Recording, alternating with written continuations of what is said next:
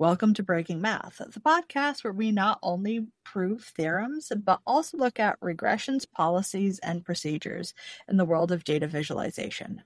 I'm your host, Autumn Fnaff. Today we're joined by Dr. Jonathan Schwabish. He's an economist, writer, teacher, and data communications expert. He is considered a leading voice of clarity and accessibility in how analysts, researchers, and scholars communicate their findings. Across 4 books, he has provided comprehensive guide to creating, communicating, and distributing data-rich content. Better Presentations coaches people through preparing, designing, and delivering data communication products. Elevate the Debate helps people develop a strategic plan to communicating their own work across multiple platforms and channels. Better Data Visualizations details essential strategies to create more effective data visualizations. His most recent book, Data Visualizations in Excel, helps readers create better graphs and charts in the Excel software tool. So, stay tuned to listen to what good data looks like on this week's episode of Breaking Math.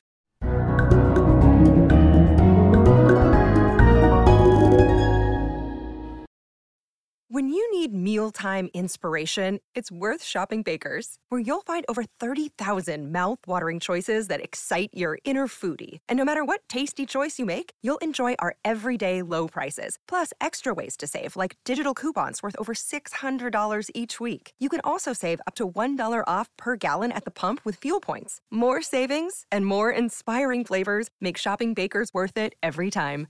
Baker's, fresh for everyone. Fuel restrictions apply. Hi, John. How are you doing today? I'm well, Autumn. Thanks for having me. Thank you for coming on the show. Now, tell the guests a little bit about what you do behind the scenes at PolicyViz and also your career as a data analyst and economist. Sure. Yeah. I mean, it's a long path, so we'll keep it short. Because we got a lot to talk about, a lot of fun stuff. Of course. Yes. Yeah, I'm trained as an economist. I did my schoolwork here in the States at the University of Wisconsin and Syracuse University. I spent about a decade working for the Congressional Budget Office, which is basically the budget arm of the U.S. Congress. And while there, kind of towards the end of my tenure, I started to get, I think, a little frustrated with how I think the media wasn't really using a lot of the analyses and reports and things that we were producing, and even like members of Congress weren't using it. It was just kind of frustrating. And so I started to think about, what is it? Like, how can we get our stuff to stand out? And this was like in the pre-social media days, right? So you had sort of more, kind of legacy media. You had sort of dedicated channels. And it turns out there's this whole world of data visualization, of people actually thinking carefully about how to communicate your data, which is something that, like, I don't know, I was never exposed to in any schooling, like certainly graduate school. There's never any talk of like, how do you present? How do you write? How do you speak? How do you make good graphs? Like, it's just not part of it.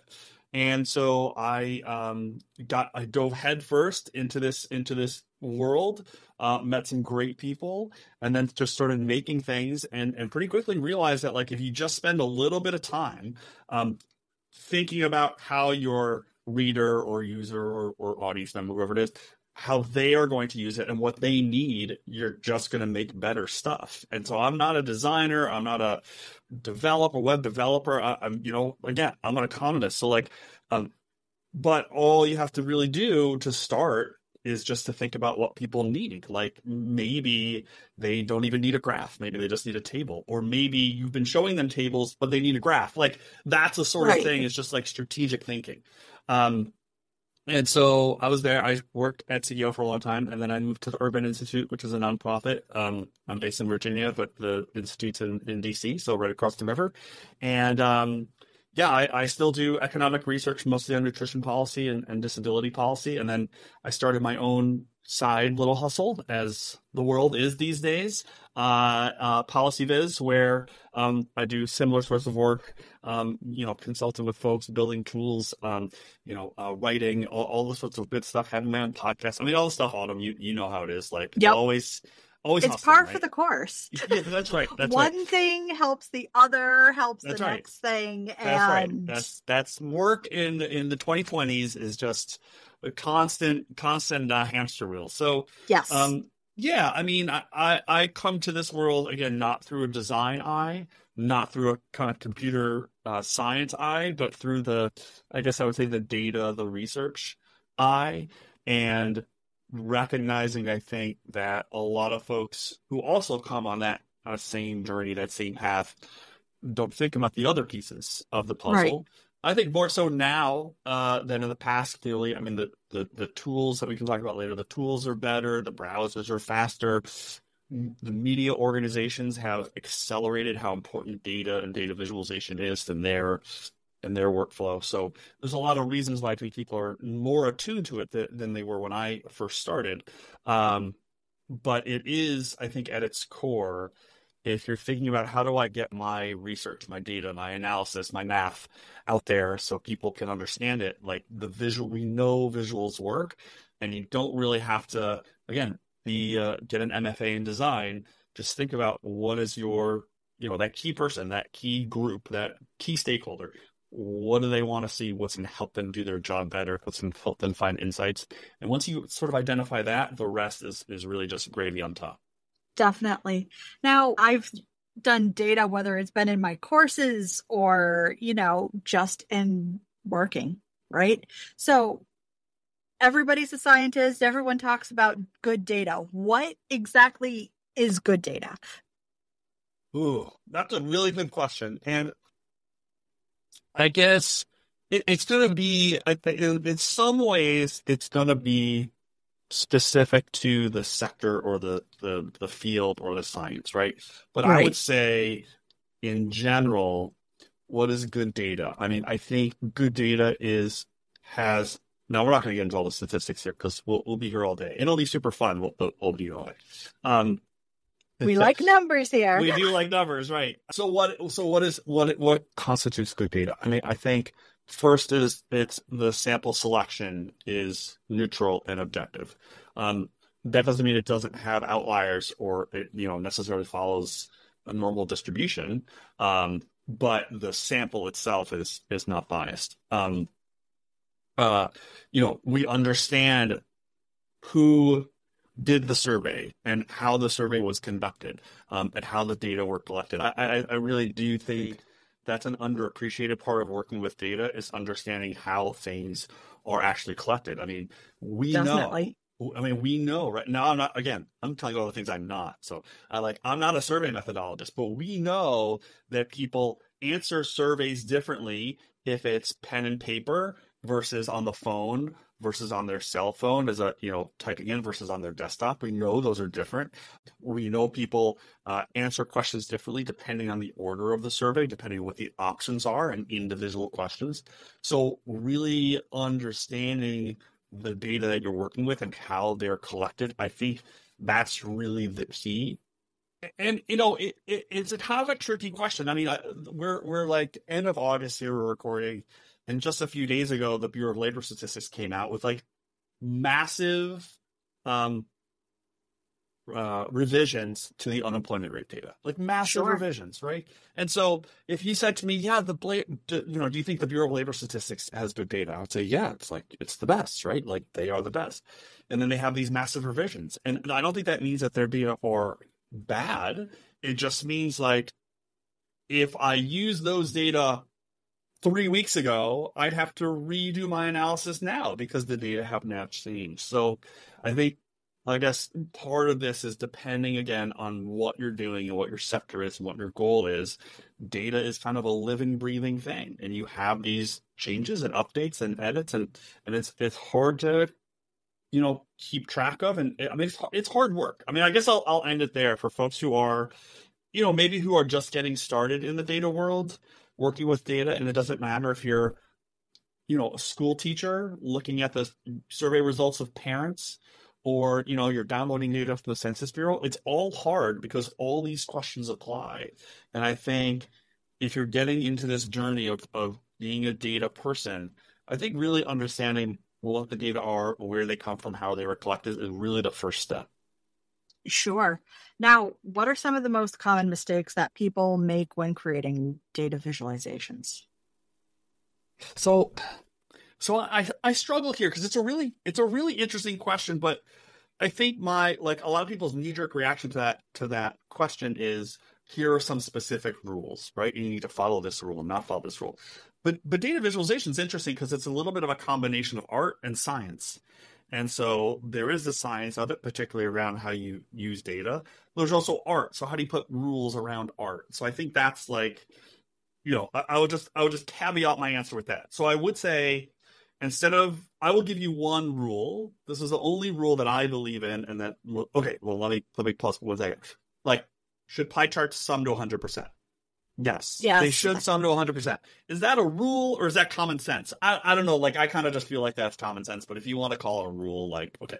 The only rule that I really believe in is that bar charts, horizontal or vertical, should start at 0. The axis should always start at 0. And that's because the way we read or understand a bar chart is by the length of the bar. And so the thought experiment that I like to do is create a bar chart of just 2 bars and imagine the increments on your y-axis are each, say, an inch, and calculate the height of the bars when the bars start at 0. And now start the graph at something other than 0, have the same inch height on each increment, and recalculate. And what you'll find is that you have this overemphasis in the heights of the 2 bars. So just a little bit of math can get you a long way here. So what else makes a good graph? I mean, for me, I look for a few things in visualizations, or sort of like the things that took my years off of life, when they, like, warning signs. I guess I call these warning signs for people trying to distort or lie. Things like percent change when maybe the levels are meaningful, right? If you say, oh, this thing grew by 300%, it's like, okay, yeah, it went from 1 to 4. Is that meaningful for one person to 4 people? Yeah, but maybe that's not meaningful, right? It depends on your population size and the data, right? Right, exactly. So it totally depends. But that's the sort of thing that, especially if it's not a topic I'm particularly, well, especially if I am familiar with it, but also if I'm not familiar with it, okay, are they showing me the percent change because it's, we're starting with a small baseline and maybe that big growth doesn't really matter. So that's one. Log scales.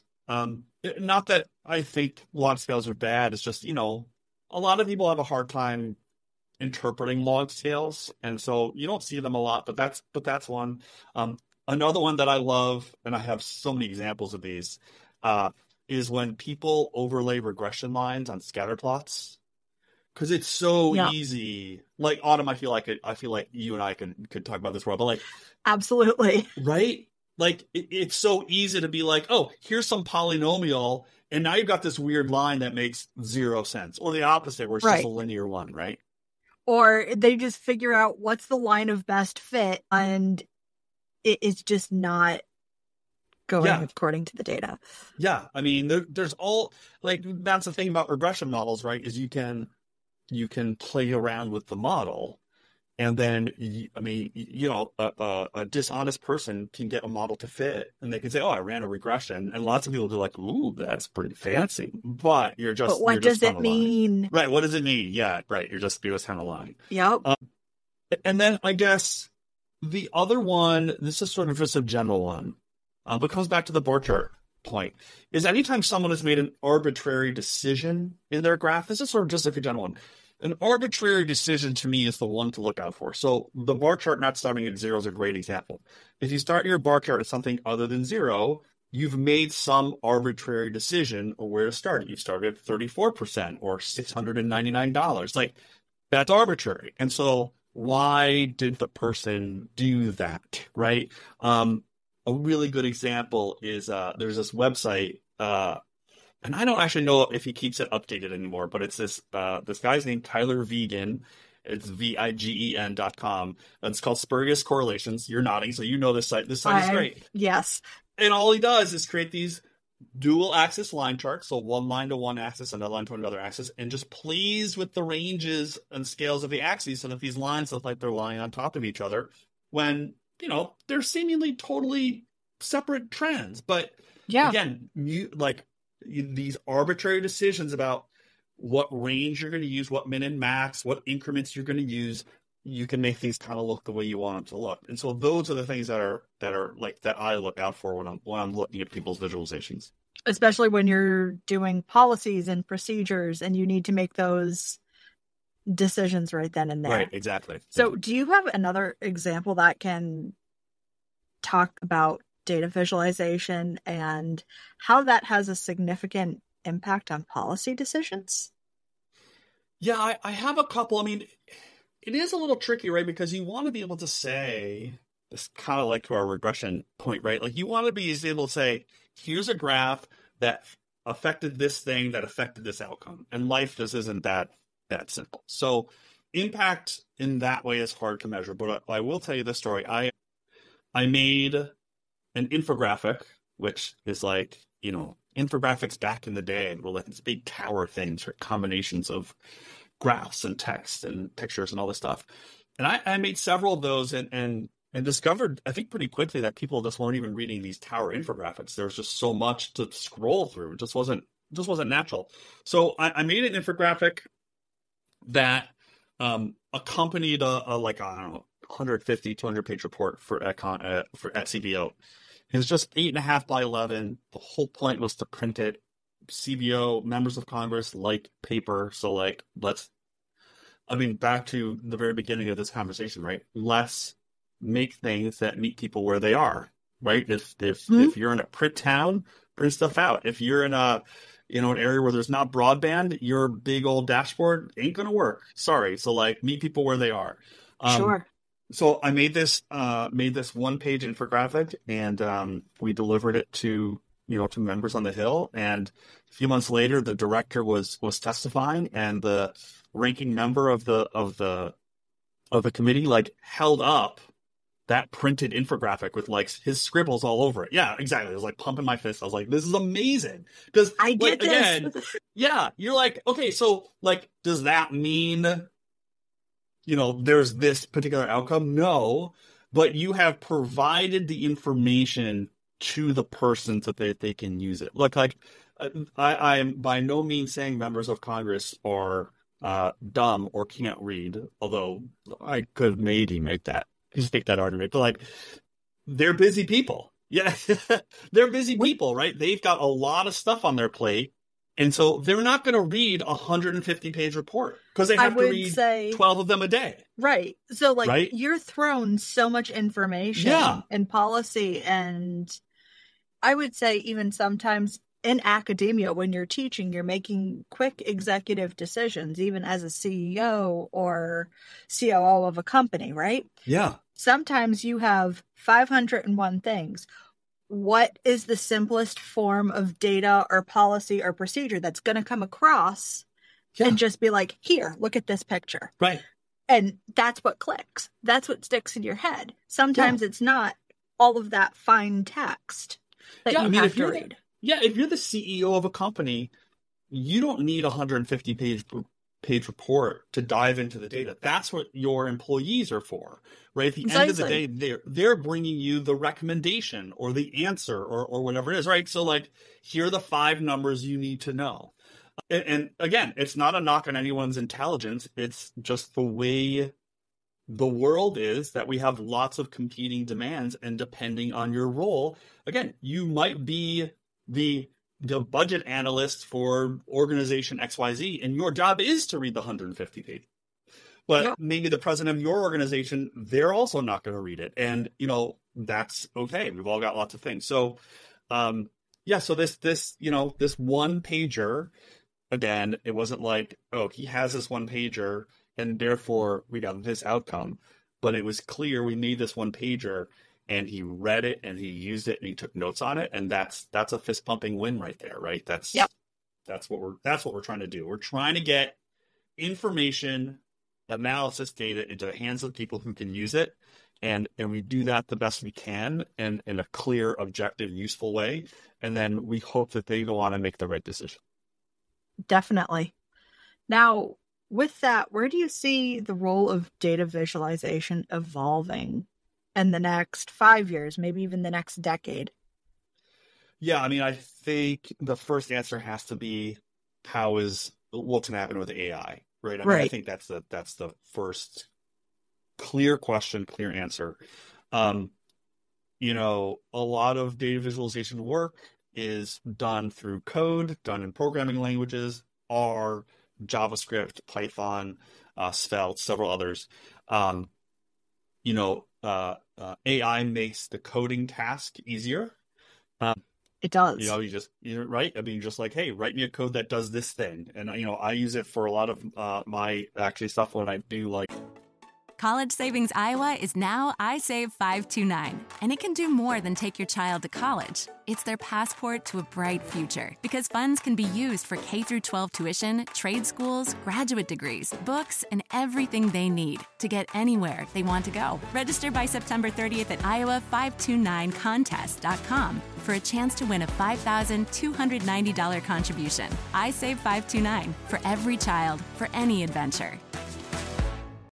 When you need mealtime inspiration, it's worth shopping Baker's, where you'll find over 30,000 mouth-watering choices that excite your inner foodie. And no matter what tasty choice you make, you'll enjoy our everyday low prices, plus extra ways to save, like digital coupons worth over $600 each week. You can also save up to $1 off per gallon at the pump with fuel points. More savings and more inspiring flavors make shopping Baker's worth it every time. Baker's, fresh for everyone. Fuel restrictions apply. More advanced stuff in Excel. I use it to write VBA code, and like it's generally right. Like, I mean, so I think that's the first place. Certainly on the coding place, I think we're already kind of almost there.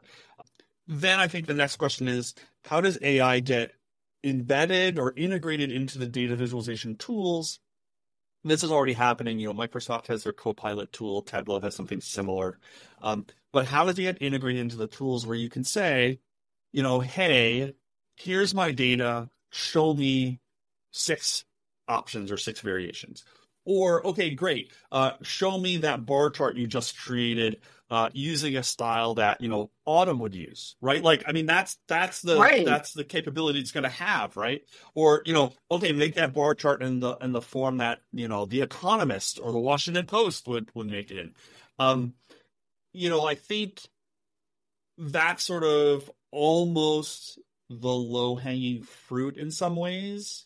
I think a lot of tools kind of already do that. I think the next stage is how is AI going to help us see more and better insights into the data, right? Especially if it's complex and with a lot of different trends. It could show you a lot of patterns that, you're not picking up yourself. Right. And I also worry, I mean, we know there's bias built into these tools already. And I worry a little bit about, if again, the tool doesn't know the quality of the data. So it's just going to use the data as if this is right. So there's that caveat. But I think it's also, if you're asking the tool to get, or I guess be informed by other sources or other resources, what is it pulling from? Like, what is it looking at? What other literatures is it reviewing? If you're to say, I want to analyze these 12 variables. What are some recommended models, right? Mm-hmm. What is it pulling from? Like, what is the research basis that it's reviewing, right? Is that biased towards, we can make it simple, like U.S. research versus U.K. versus Asian, research in Asian countries. Is it just looking at certain fields? Like there's a lot of questions I think there. And I'm curious to see, I think the other thing that I'm curious to see how things will evolve in terms of the future of data is how our technology, not just our AI technology, but like our physical, like our phones in particular, like how are our phones going to change in the next several years that will either facilitate or not facilitate our use of data in different ways? And by that, I mean, we saw kind of in like the early 2000s into like the, early 2010s, like this real huge increase in people making interactive data visualizations on every website. Every bar chart, every line chart was interactive. You could click, you could swipe, you could do all this stuff. And then folks started to realize like, okay, everybody's on their phone. no one's like filtering and searching, so we don't need, no one's clicking, so we don't need like all this fanciness. Let's go back to static graphs. And then the phones got really big, and then they got sort of smaller again. And so where are we going to end up in the next few years, right? Like in terms of size, speed, different platforms. I mean, and then I guess the last thing I would say is, where is augmented reality, virtual reality going to fall into this? I've seen some really interesting use cases, and there's a lot of research going on around the world, and especially in AR, to kind of give like this. I don't know what these folks would call it, but to me, it's almost like virtual tactile visualization. So I can actually like take the board, like it's a Minority Report, right? Where I could take the board chart, I could zoom in, right, in the sort of in the air, right? So is that it's more interactive? Yeah, and it's not mouse based, and there's also some advantages there from an accessibility perspective, right? If you're unable to use a mouse for lots of different reasons, right? I could break my arm tomorrow and not be able to use my mouse, but I might be able to use my hand to zoom in and zoom out and pan and scroll. Yeah, I mean, I think there's some interesting use cases there, and so there's a lot of interesting things that are going to happen, and we'll just I'm not scared of the Terminators yet, so I think it'll be interesting to see.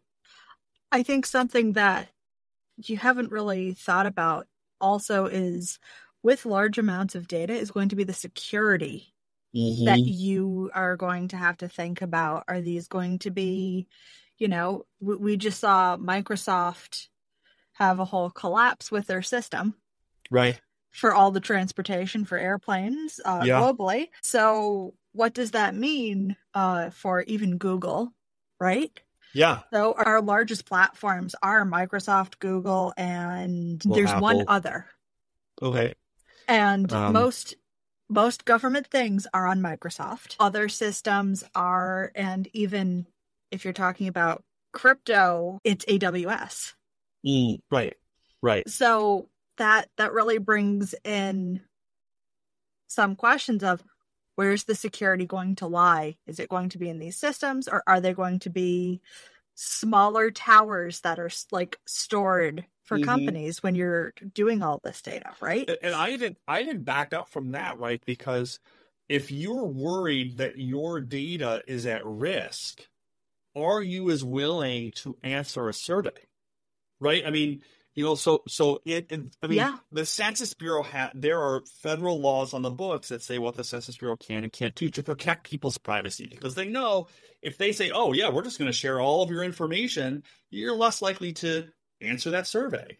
So if our data is at risk through not the Census Bureau's fault, but through how data are stored and shared and that sort of thing, are people just going to be more reluctant to answer surveys, and that's going to hurt our data quality? So there's a lot of, and I focus on I keep mentioning the Census Bureau, I know, because that's just where my world is. But if you're going to do the school teacher one, if you're in a school teacher and you're collecting data on, oh my God, if you're collecting data on kids and your data are stored in the cloud and that data is lost or hacked or revealed, like, there's a lot of considerations here about data privacy that medical systems.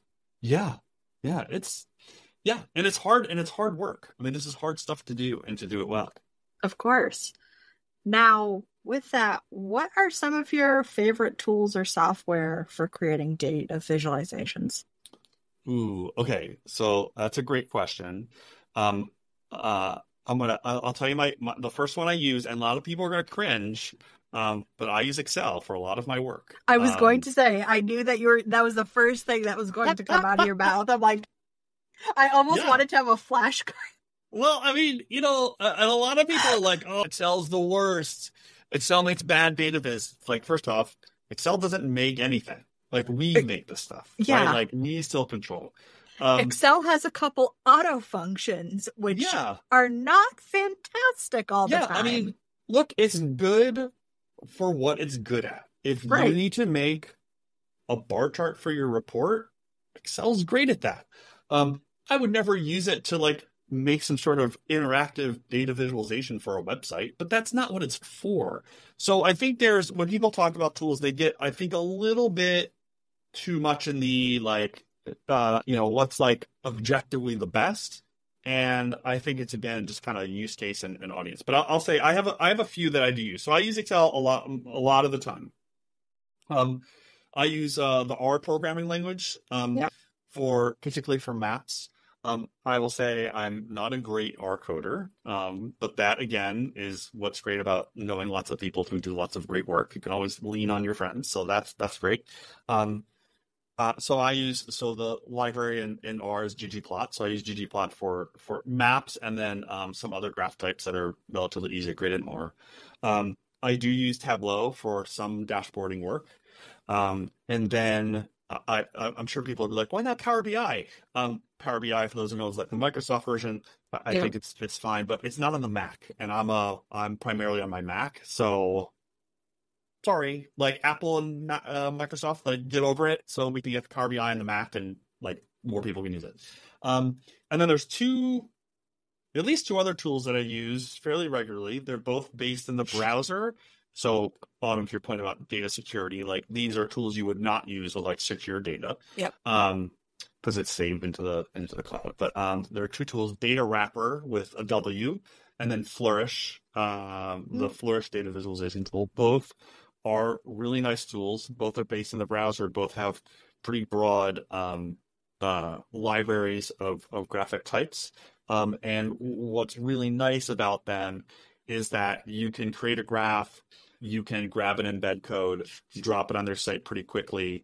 That way it's responsive to different sizes. They both have interactivity with them, but like, okay, if it's gonna resolve the responsiveness issue that like a JPEG or a PNG is not, then I'm kind of willing to have a little bit more clickability on it, even though I may not need it. So yeah, I think that's like 5 tools that I use. I'm not like a web designer. The tools that our data visualization team use at Urban for a lot of our online immersive storytelling things is JavaScript, which is particularly D3. Yep. And then also Svelte is the other one that they're using, with a lot of things like Node throw in there, Node.js throw in there, and a bunch of other things that I do not code in. So, but yeah, there's a lot of data viz tools out there, but those are the ones that I pretty much rely on. Those are the ones that you get a little more interactive on the website. So yeah. So if you go, like, if anyone goes to like the New York Times or Washington Post, or really any like major news organization, and there's some sort of interactive visualization, or like we scroll through and something animates and move around, it is almost certainly built in D3. Yep. Which again is JavaScript. Almost certainly. So, which again, like, if you can code in that language, more power to you. And again, like, so I think here's like the flip side, right? Of the Excel makes bad data viz. Excel's good what it's good for. You wouldn't use D3 to do the analysis, right? Because that's not what it's good for, right? You would do your analysis and then that's a data visualization tool. Same thing. Here's another good example. Flourish and Datawrapper, both tools I really like. They are not spreadsheet tools like Excel. So you can't like load your data into either of those tools and say, oh, okay, I want to multiply this column by 4. You have to go back to your data tool, which could be Excel or R or whatever tool you use, and then bring the data back in, right? Those are data visualization tools. In Excel, and it's one of the reasons why I've always used it, is you could do your analysis and your visualization right there in the same environment. I know lots of people who are like, well, that's what R is for, and you should do it in R, and programming is more scalable and more reproducible. And I totally agree with that. The only caveat I guess I would add is a lot of the folks that I work with tend to be like small nonprofit organizations or advocacy organizations. And like they have a data person, and the data person is the data person because they like showed some affinity of working with like Excel or Google Sheets, right? And so that's what happens with a lot of cases. Yeah, exactly. So that person's not going to like go learn R. They have to do their day job. And, you know, they're not going to be able to hire someone to do that. So everybody has Excel, you know, pretty much everybody knows how to make the basics. And so my goal in helping folks with Excel is just to show them how to push the boundaries a little bit, because the rules in Excel are like the matrix. Some can be bent and some can be broken. And so that's how I sort of approach the tools world. Yeah. No, sure. I totally get that. Out of curiosity, how do you think policymakers can be better trained to interpret data and use data visualizations? I mean, I guess, are policymakers any different than anybody else? Okay. How can anybody? Anybody? Yeah. I mean, what I tell folks, because a lot of the times when I teach data viz, one of the things that I lean on is showing people lots of different graph types, because we all know line bars, pie charts, bar charts, right? Because we learn those in, I don't know, whatever, 3rd, 4th, 5th grade. It's not like human beings have the bar chart DNA strand, right? Like we have to learn these. So, I mean, I think about, you know, my graduate work, my undergraduate work. Again, no one taught me how to make good graphs or how to make good presentations or how to write well. I think part of what we need to do in the education, especially in sort of like the advanced degrees and there, is to teach people how to be good communicators, right? And it's not just data viz, like, again, how to be a good writer, like how to be a good storyteller, how to be, like all these, and it matters for every job you're going to go into. Like, here's a good one. I have a friend still who's still CBO, and she manages multiple people, and she's like, it shocks me how these, you know, early career folks come into meetings with me and they're unable to like have like a meeting. And I think like being able to communicate in that way, and that's not a presentation in front of an audience of 5,000 people or 100 people. It's a one-on-one presentation, and that's a skill. Yeah, I mean, I have my oldest kid is a senior in high school. And, you know, one of the things, and, you know, she has lots of friends who have already gone to college. And one of the things that we've been talking to her and lots of others kids as they go into schools, like, and we hear this from a lot of the admissions officers at schools, like, don't be afraid to go talk to your professors. Like, you should go to office hours. Like, even if you don't have a burning question or a problem, because talking to professionals, talking to your professor, talking to senior people is a skill. And I'm sure there's lots of educators who listen to this, like students talking. It's a skill you have to learn. It is. I find that to be crucial for networking, especially some of the classes that I taught were 150 freshmen in a course, right? Biomedical engineering, 150 freshmen, and fresh out of high school, never interacting with somebody. You get these professors that come in older, I'll say older, 50s, 60s, very professional, and seem kind of harsh and unapproachable. Until you get in their office hours, they're sitting cross-legged on the desk saying, hey, what's up? And you don't get that interaction until, 8 weeks in the semester? Right. Or even if they are more formal, like, you're going to graduate and go into the workforce, and you're going to have a boss who walks to some bosses are going to walk to the office with no shoes and socks, and another boss who's going to wear 3-piece suits every day. See, I've had professors... I've had professors with no shoes on. I'm not a fan of. I'll just say that right there. I don't want to see your feet. I'm just putting that out there right now. But I think, you know, you asked about policymakers, but I think it's really anybody.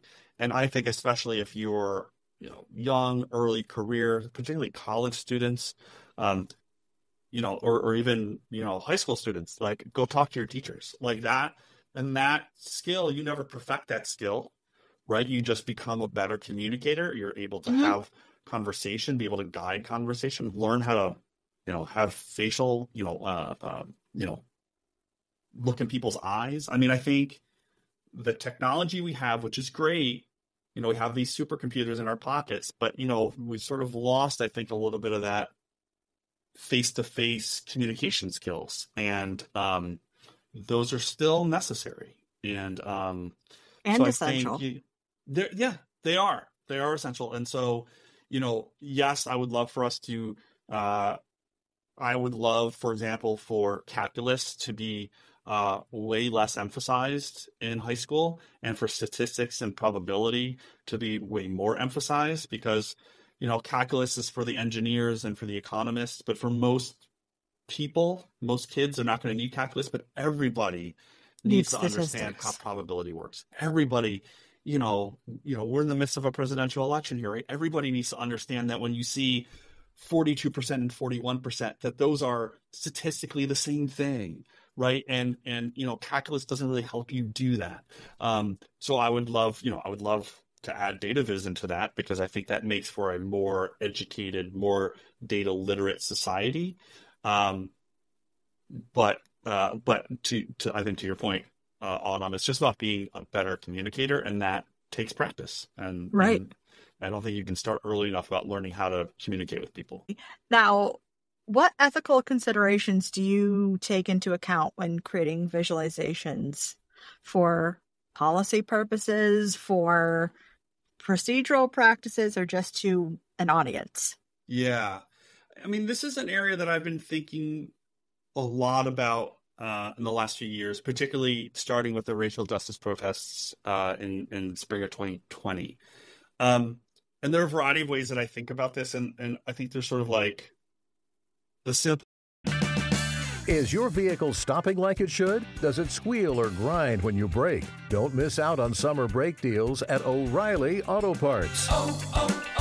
O'Reilly Auto Parts.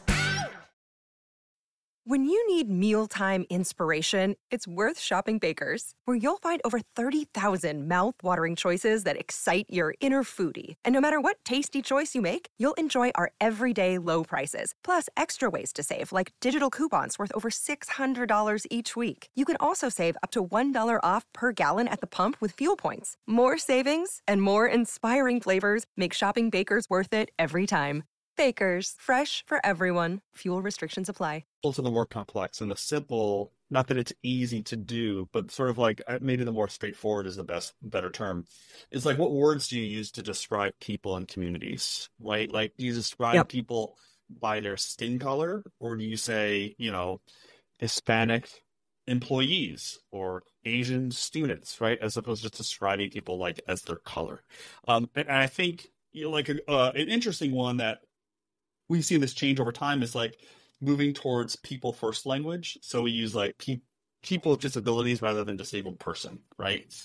Yes. But there's nuance and subtlety and evolution in language that makes like coming up with like a rule really hard, because there are lots of groups and people who prefer the identity first language, like disabled person, right? Autistic person.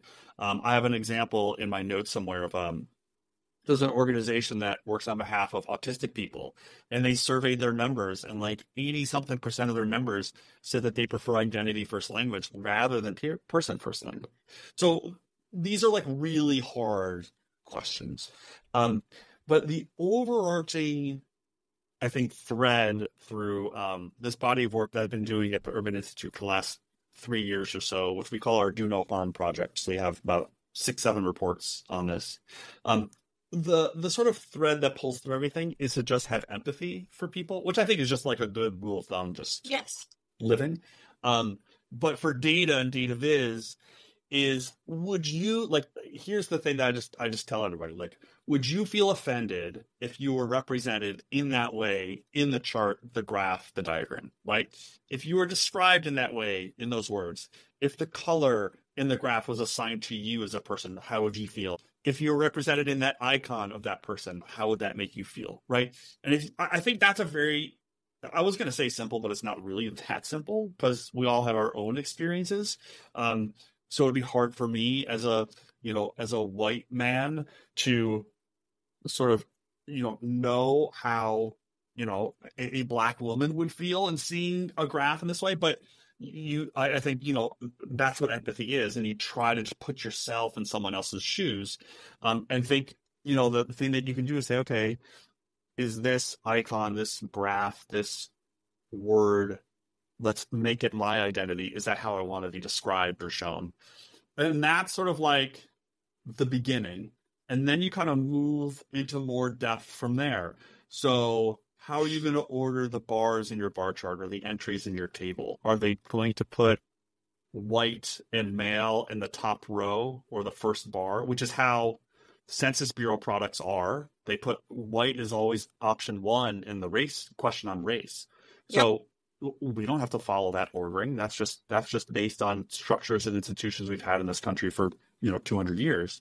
So can we maybe think about, well, maybe I should order it based on the magnitude, sort by the bar height or sort alphabetically, or another one that's not, every survey that the Census Bureau does on gender, they're all binary, by the way. It's always male and female, and it's always coded male is number 1 and female is number 2, which is not alphabetical. I mean, I guess it's binary, so I guess but it's not alphabetical in the way we think about it. Yep. It's not alphabetical, and it's not ordered by population size. So it's just saying, well, men go in the first position. And, I think that's how we can start to think about being more equitable and inclusive in the work. And I'll just say here, I do get people who push back on some of these ideas that, it's just woke and it's just, liberal, blah, blah, blah, blah, blah. And I'm happy to take an ethical, moral stand on these issues. But I'm also happy to take kind of like a capitalist stand, right? If I'm selling a product, I want more people to buy that product. And if people feel respected and they feel valued and they feel like you are being empathetic to their lives, their experience, they're more like, I don't think you need science to know this, right? They're more likely to buy your stuff if they feel like you value them. And, so, I'm happy to fight on both those hills, but I guess I would just kind of wrap up by the empathy piece is what kind of drives all of this. And that gets you a good chunk of the way there. It's just thinking, how would I feel if I was shown in this way, this icon of this, an icon of a woman in a dress with a baby pink color. Is that how we want to represent, Is that everybody? Women? Yeah, right. Yeah. Is that everybody? Is that how we want to represent people? Do we want to talk about the history of pink that goes with it? It was a man's color originally. Okay. Yes. This book? Yes. Yes. So The Secret Lives of Color. It's fabulous. Fabulous book. And I can't believe you just mentioned it. I have my bookmark on the chapter on pink because she talks about how it used to be flipped. Prior to the mid, post-World War II, it was flipped. It's the artist in me, okay? That's the secret behind the scenes. Yeah. I am also an artist, not just a mathematician. But that stuff is these hidden stories, right? They're just fascinating. Right? Yeah. Now check out the next one is the color green. Okay. All right. I don't know how far they go in. I don't remember how far they went into the book. I was flipping through it, but green is everything. Yep. Royalty, but also now green is a trustworthy color for businesses and brands. Right. So if you take it from not just having purple for a lot of Europe as royalty, a lot of the immigrants, even into the 90s to 2000s, especially from Portugal, Italy, Spain, they would drive green cars when they came to America. Because in America, they were building their wealth, especially having an immigrant family. You were building your wealth, and that's some of the unspoken language. Right. It's also interesting, just the cultural differences in color. Yes. Right? In Western civilization, where red is stop, bad, negative, whereas in Eastern cultures, it's the exact opposite. I've always, my work is almost entirely U.S. focused, U.S. domestic focused. And I've always like felt bad for people who work at like some international organization where you have to make like this chart has to work for your US Everybody. audience and your European audience and your Chinese audience. Like that has got to be so difficult to think about. Your colors really matter and are just interpreted in very different ways. And that's just a huge challenge. Not to mention back to the equity piece on like accessibility, right? Like accessibility is also an equity issue. And so the data viz world, I would argue and have argued lots of places that the field is I think a little overly focused on color vision deficiency, like in particular red-green. But there's lots of types of disabilities and impairments that impact people's ability to understand information or to use computers or to use paper or whatever it is, right? I did I've been doing this project at work. It's a data physicalization project. So it's making graphs with physical things. So it's like, here's a map of the United States in Post-it notes, right? So each state is a Post-it note. And here's a disc, little wooden disc, like put the disc on the state that you were born in, something like that. So we make these fun little graphs. And as part of some more research into that, I spoke to a bunch of folks who do museum installations. And just thinking about the variety of challenges you need to consider, right? How are kids, you're going to build a table, right, in the Museum of Natural History. How are kids going to be able to see it? How is someone in a wheelchair going to be able to see it? Is the room going to be light or dark? There's just so many variations to think about. Definitely. It's really just kind of a fascinating area. Now, behind the scenes of what you do on a daily basis, you also have PolicyViz podcast. Yeah. Tell us about it, because I know that a lot of folks here, we do have a large audience. We do different things, more engineering side, but also a lot of these people are in policy, they're in government and engineering and also higher ed. So the stuff that we do is also the things that we can learn from you. Yeah. So thanks. Yeah. My show is really talking to folks in and around the data visualization field who are focusing on how do I communicate my data better? How do I communicate my data to have impact? So lots of authors come on the show. One of the guests I had at the end of my last season was Georgia Lupi, who's really well known for her sort of bespoke visualizations. She had this incredible story in the New York Times about long COVID that was kind of looked like paint brushes, like different swatches of paint. It was just beautiful work. Oftentimes I'll try and get people on who can talk about tools, like specific tutorials on how to build tools. I'm going to talk to someone from NVivo in the fall, right, which is the qualitative data tool. I've talked to people who use R from Posit, the Posit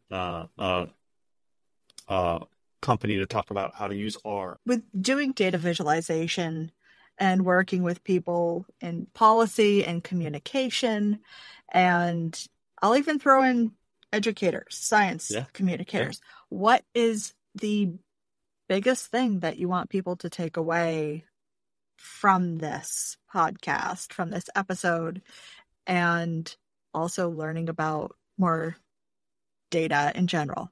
Okay. And also listening to your podcast. Yeah, well, obviously. That's obvious. Yeah. Obvious, yeah.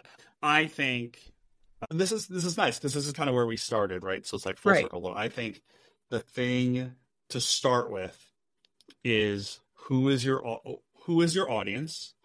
What do you want them to do? What are the insights you want them to find? What are the discoveries you want them to make? How is your work going to help them learn better, do their job better, whatever you want them to do? And if you could just think really hard about your audience, and a lot of this is just is an evolution. It's a journey. You put stuff out, you see what works, what doesn't work, you see what your audience needs, doesn't need, what they use, what they don't use. But I think if you start there, a lot of the other stuff sort of falls into place, and that's and a lot of this is also just learning and growing and trying and changing. I mean, I get asked a lot to teach like DataViz, 201, like a 201 class. And I'm like, the 201 class is just doing it. Like you just gotta get in there and do it. If I'm not going to teach you a tool, how to code in this language or how to build a dashboard in this thing, if we're just talking about like core principles of DataViz, there is no 201. 201 is just doing it, man. You got to get out there and you got to try it. And some of it's going to work, some of it's not going to work. But I promise people that if they think really hard about who they're trying to reach, and even for your educators, right? I mean, all the educators who are listening to this, who have taught at different grade levels, know that 6th graders, 9th graders, and 12th graders learn in very different ways, right? And so they know that instinctively. And so we, the rest of us have to learn that it is about knowing who your audience is. And the rest of it, I think, just kind of falls into place. Wonderful. Thank you, Jon, so much for coming on this episode of Breaking Math. Thanks, Autumn. That was a lot of fun. It was a pleasure having you.